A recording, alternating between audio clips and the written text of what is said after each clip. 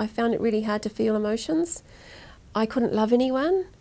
I didn't know what it was to love. And I was numb. I remember just being really, really, really numb. Just really, really numb.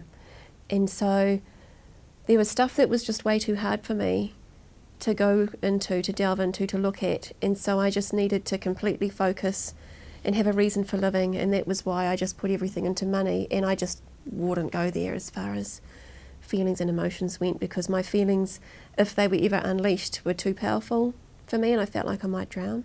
A relationship of mine had broken up. I was meant to be engaged, and I broke that up, and I just felt that my one goal now was to have money. I didn't need men anymore in my life. I was never going to find anyone that would make me happy, and the only thing that could make me happy was money. But I was quite tired because I'd worked for so many years, for such long hours, and I'd been running out of energy. And so when the people I was actually working with at the time were using, they introduced it to me at a work do, and they were really respectable. They had money and they were wearing suits, and like they didn't look like people who were sort of losers. And so I thought, well, that's who I want to be, and if they can do it, I can. My life was work. I just worked and worked and worked. I worked 7 days a week as well. And so I remember going to sign up deals with clients, and I'd been night clubbing all night. I'd just rushed home, had a quick shower. I was even going, and I remember one guy, he said, "This is the fastest contract I've ever signed," because I'd just be going, right, sign here. I talk fast anyway, but it's amazing how fast I could talk. I liked the fact that alcohol made you do really dumb things, and you'd regret it afterwards. With speed, I knew what I was doing. Yes, I might have been too fast, but I knew what I was doing, and I was in control, I felt, at the time. And so that made me feel very much in control. It really sat well with my personality, with my goals. And I loved the fact it made me lose weight as well. And it killed my appetite. So yeah, it put me on a high, made me strong, and I went and enjoyed my life. I felt it made me happy. You know what I really believe now? I believe that whilst all these amazing people were in my life, kids was good, everything was good, I wasn't ready. I wasn't ready to deal with what I needed to deal with. I wasn't ready to hear. Things just went in one ear and out the other. People would say, "You're okay," and I'd have this belief, I'm not okay, I'm not okay, I'm not okay, and I couldn't receive what I needed to hear at the time, and I wasn't ready. So I know that when I was ready, everything changed in a moment for me.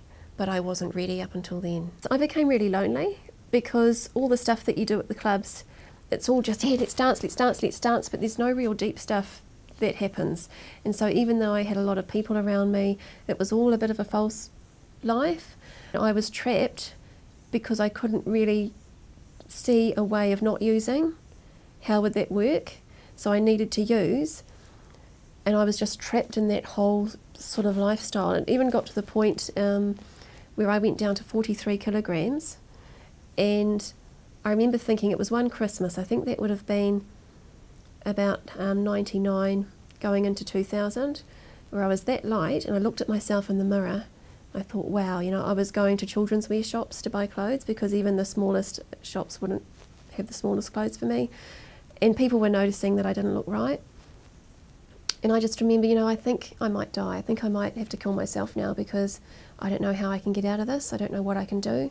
And I'd just be crushing up E's, whatever I had left, crushing up E's and crushing up speed and snorting them before I started work each day. And that was a real low point. I just think it can happen to anybody.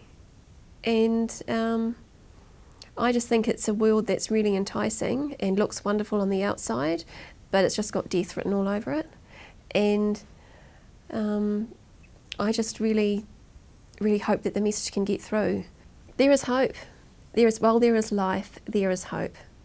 And be strong, you can do it. Every journey, I know it's like one of those sayings, but every journey starts with the first step.